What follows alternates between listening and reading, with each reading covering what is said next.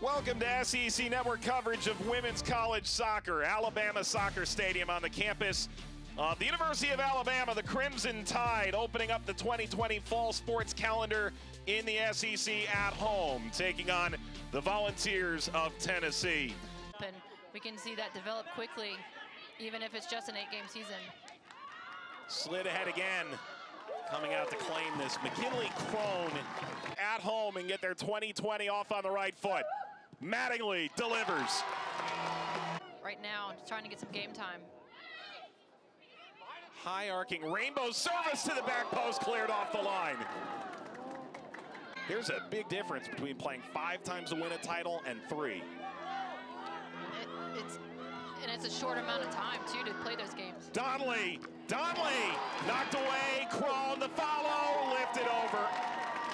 It's just good to hear them in the stands and know that these players know that they're cheering them on. Look at this, Morgan. Taylor Morgan, fresh into the game. Wirtz on the dribble, launching across. Oh, that just needed one final touch. The NWSL, a lot of credit. Ball bounding ahead, and service falls in front, and this ends up getting whipped aside. Alicia Knox continues, got the cross away, header snapped in by Mattingly. Was admittedly worried that perhaps she had a good impression of him. I could see it. Fam, oh, look at that finish! Space here for Burke to get it back out.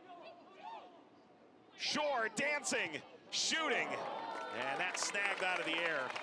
Crossover, so it really won't hurt Tennessee in the divisional sense. Kilroy! Oh! Tennessee head coach, Alabama, with a phenomenal 3-1 win in their season openers.